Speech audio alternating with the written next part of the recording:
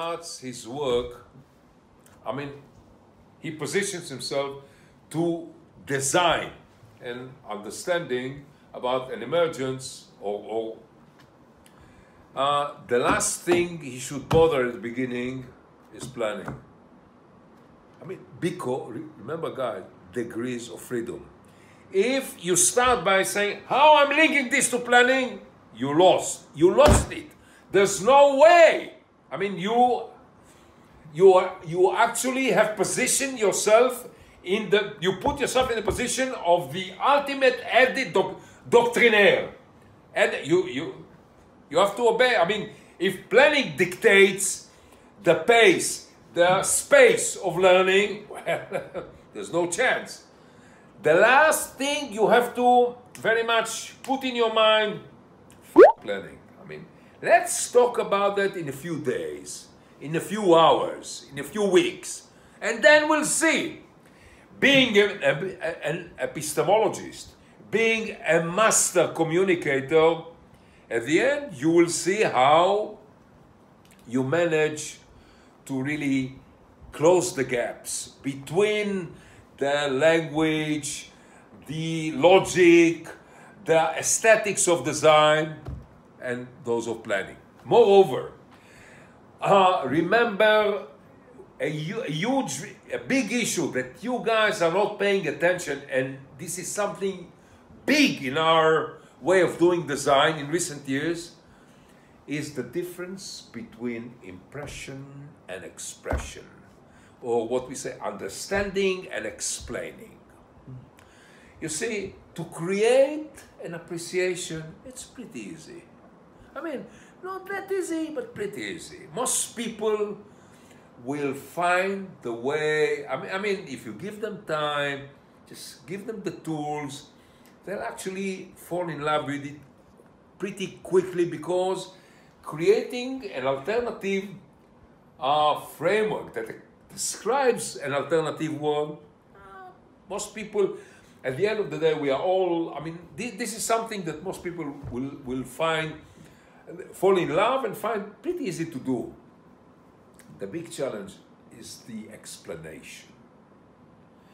And this has become a major issue in the way we do design. And it brings me exactly to the point, your question. You see, and it deals also with the transition from design to planning. Because once you have created the appreciation, you have not even done 50% of the way, maybe 35 or 40. Now, when you have to explain what you have created, when you have to really unfold your impression or propose your impressions to a guy who's supposed to go and do something with it, it's a totally different kind of game. Totally different kind of challenge. Now here you see, again, we are trapped by planning. Why? Because planning is universal. We use the same language, the same, process. And you accept that once you present the plan to a big audience, everybody will read it in the same way. That's not the case with design. Our basic assumption is that every participant, every individual in the audience will read it differently, because he comes from a different point of view, different experience, different organization, and he will be given a different mission. And this is exactly what really bothers him, their mission. Now, if you want him to appreciate what you're offering him in the big sense, and then be able to link it to a specific mission, you have to explain to him the whole issue differently. So, for example, we are becoming more, you see these big conferences where when you end the planning and you present the plan, there's usually a big audience. This is actually, in social terms of functioning, bad for design. when a designer is supposed to explain his impressions, his appreciation to a specific guy, he has, I mean, he must be in control. You cannot talk in universal terms. He must have the impression that the whole design is focusing exclusively on him. And the explanation must be focused totally on him, which means that before you translate yourself from impression to expression, namely, you make yourself ready, which is a part of the design, to explain your design to a specific function, a specific level, commander, a specific human being.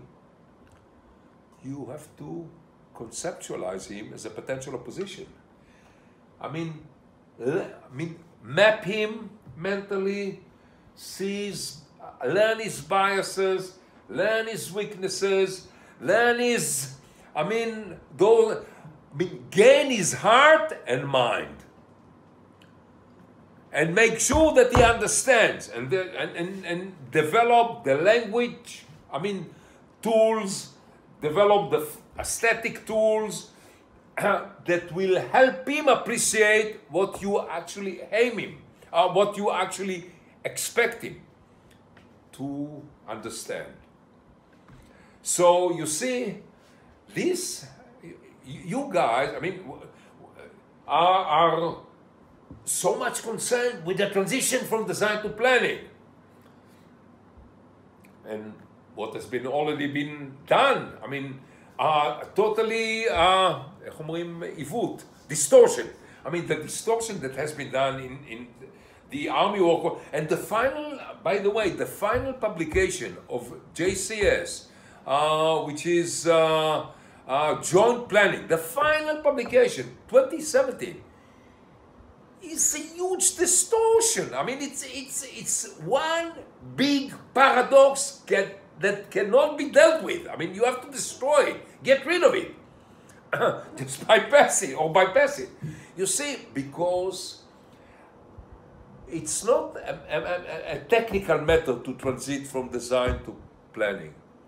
It's a matter of how you really translate an appreciation to an explanation to a guy who did not participate in the design process.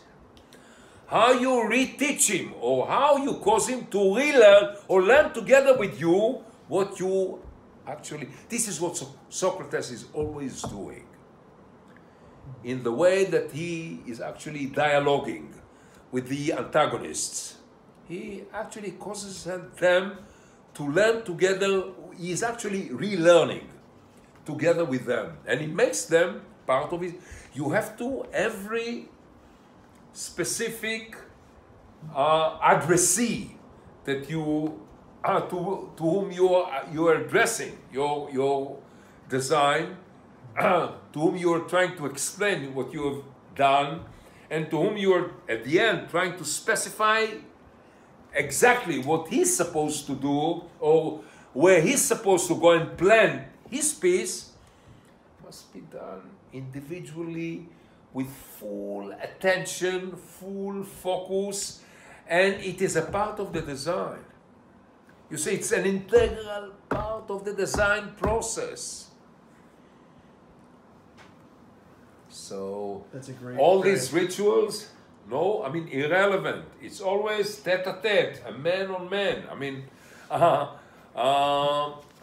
Make it intimate, make it close, make it comfortable, and then make sure that you study really deeply the guy.